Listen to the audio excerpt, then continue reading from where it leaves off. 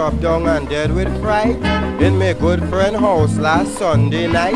I was invited to take a look around the rooms. There and then I meet up with Professor Broomes. Well, after making introduction, oh, you don't know that professor start to question me. Well, you know my ability, but yeah, the kind of questions he asking me. He turned and asked me, what was the color of Napoleon's grey horse? I told him green, but the old man started to cuss. He said, a blankety dunce like you, Bomber, you don't know that grey horse was blue. And then he asked me who was the first man to sail around the world. I said a sailor, but he nearly knocked me cold. Then he made me to understand that it was Mandrake the magician. The professor brought out a big book to me and said it's written through the pages of history. Not a single event here could be incorrect. To my professional ability, no pay respect. But all the people in the building, oh, you don't know, looking at Boma and they laughing.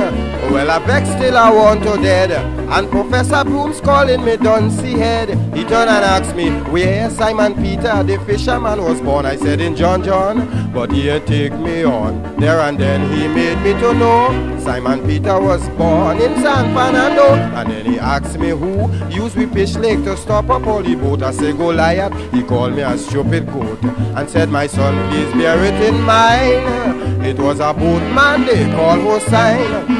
The professor was talking so much ignorance, but who is he to doubt my intelligence?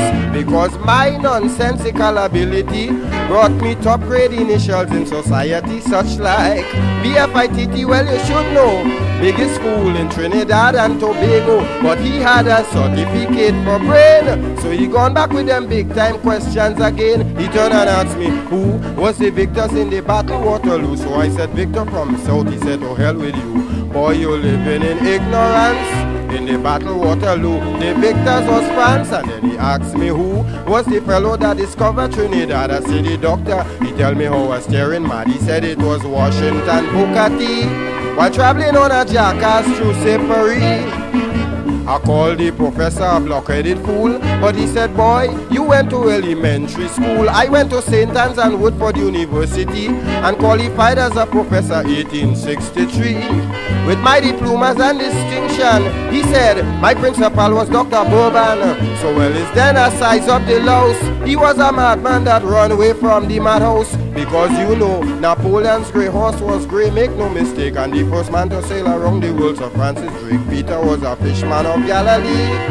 And who used we pitch? Sir Walter Raleigh. Yes, and Britain was the victors in the battle Waterloo. So then you see, well, I was talking nonsense too. Facts and fiction about history. It was Columbus who discovered La Trinity.